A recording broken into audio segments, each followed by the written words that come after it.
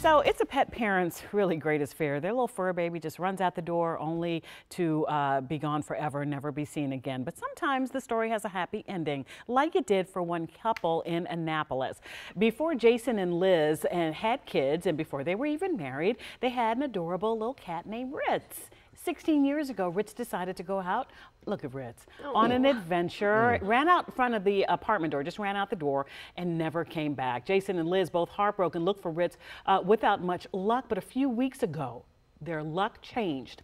6 miles from Jason's old apartment, a woman found a stray cat that was in poor shape. She brought that cat to a vet where it was scanned for a microchip, and you guessed it, that's when they discovered that this cat was Ritz. And Ritz was reunited with his family. All these years, Liz kept Ritz's lost poster to remember her little fur baby.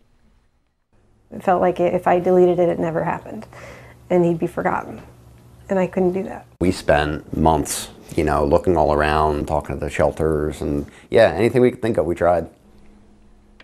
So for 16 years, Ritz was lost, but hope never was. And I mean, 16 years out there, and what's heartbreaking is that Ritz was in bad shape. You know, you always think the cats are going to be okay, but no, it's 16 years old too. And thank goodness for the microchip and the Good Samaritan. Wow, that's extraordinary. Oh. Well, I hope Ritz enjoys, you know, Life rest back of with his family. time. being back home again. How long do 16 years. How long do cats live? I don't know. I think cats live a little bit longer. They say they have 9 lives. Well, then there is that. That's right, I did hear that. So it could be hundreds of years. Okay.